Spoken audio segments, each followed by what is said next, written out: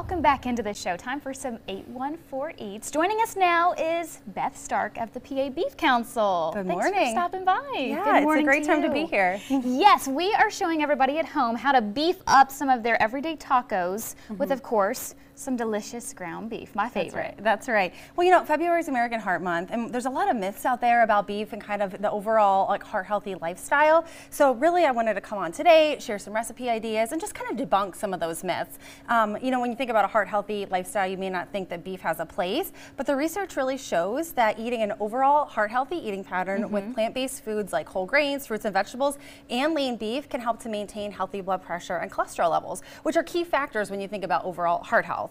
And you know, thinking about how to incorporate lean beef, it's really easy. A lot of different ways you can do it. The biggest thing, though, Morgan, is the portion size. Do you have an idea what the portion size you're looking for is? Well, I'm gonna put you on the spot. They usually say, what is it, your fist or a deck of cards? You got that it. Kind of so you've obviously been listening. Yes. You know, so we're talking about like that 3-ounce portion. All right. So I think that's just really important to kind of convey. And we're also talking about lean cuts of beef. You know, again, in the overall heart-healthy eating pattern. So yeah, like the size of your palm, a deck of cards, even a smaller smartphone if you want a visual reference. That can be helpful. And lean beef fits really well with a lot of nutritious and delicious foods. Well, and it's really good, you know, a protein source. Absolutely. But as far as when we're in the grocery store, what types of things should we be selecting that's the best for us? Yeah, and you know, you brought up the protein point. So again, in that 3-ounce portion, you're getting, you know, 10 essential nutrients, including vitamins, B vitamins, zinc, and iron, and choline, all really important for overall health and longevity, as well as 25 grams of protein. So it is that high quality protein that really does fuel an active lifestyle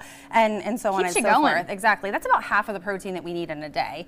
So yeah, when you're shopping, you know, I keep mentioning lean, lean, lean. So what does that mean? So a 3-ounce cooked portion of lean beef would contain 10 grams or less of total fat and about 4.5 grams or less of saturated fat. So saturated fat is that word and kind of that like type of fat. When we think about heart health, you want to try to minimize that and include a variety of different fats. So if you overdo saturated fat in your diet, that's when your cholesterol levels can go elevated. So again, the leaner types of beef will have less saturated fat in comparison.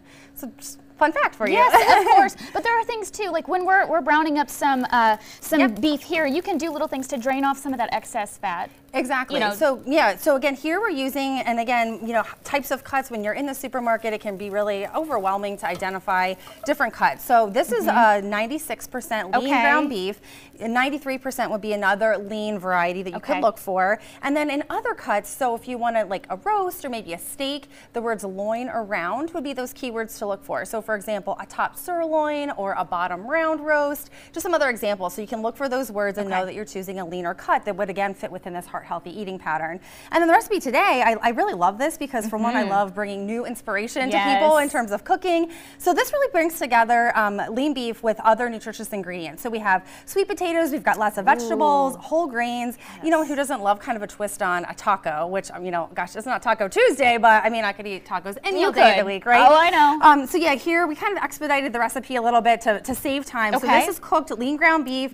It's got a little bit of the lower sodium taco seasoning in it. And then Morgan, if you just want to dump in those sweet potatoes, so if you were cooking this at home, it would take about 30-ish minutes to make, and then you would use a fresh whole sweet potato. I've actually kind of cheated a little bit. This is a steamable sweet potato for a shortcut. So, you know, if you can take a shortcut, why not? Then you'll add some of this onion in there. And so these sweet potatoes and the onion, they'll kind of just cook together. The flavors will meld. They'll become nice and tender. And then here we can actually, I'll sprinkle this in here too. Oh, it smells Again, we're good. using the lower sodium taco seasoning just so you have control of the sodium content. And then this will just kind of like cook together for a few minutes until again all those flavors come together.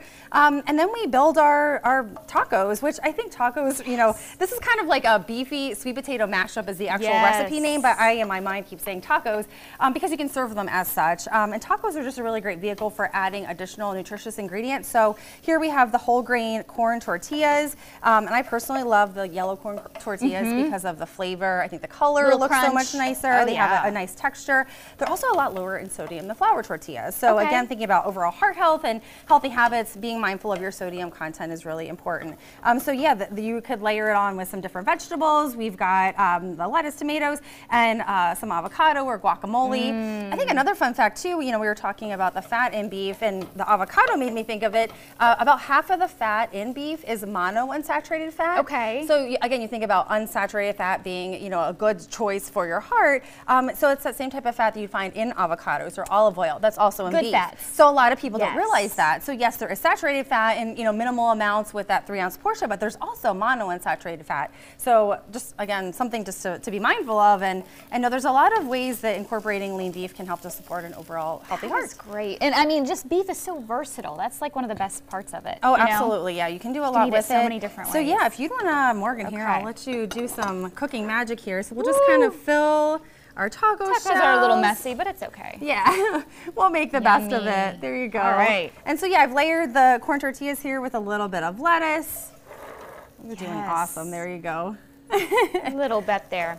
And the aroma, I mean, it smells really awesome. So this is a fun way. Look at that. Again, you know, tacos could be something that you can incorporate into your family's meal plan to try to introduce different foods to your family. Yes. If they're regularly enjoying tacos, this is a new way to introduce new ingredients cool too. is that? Beth, So yeah, you could dress it up. If people are interested in, you know, learning more recipes or more information about, you know, beef or the PA Beef Council, what's the best way to learn more? Yeah, absolutely. So you would find the Beefy sweet potato mashup recipe here. That would be at pabeef.org. You can find a whole variety of recipes that will use lean cuts. This is part of our American Heart Association certified recipe collection. There are about 20 recipes that are certified heart healthy from the AHA, which is really, again, significant for heart health. So look for those. You'll find this recipe there. And you can also search by cut. So if you want to do something with a top sirloin, but you're not sure the best recipe technique, you can actually search by that for a whole bunch of recipe ideas. So pabeef.org, you can also find information there about sustainability and our beef producers in the state, and my contact information is there as well. That is excellent. Beth, thank you so much for stopping by. Thank you, Morgan. We'll have more details too on our website coming up after the show. We're going to check in with our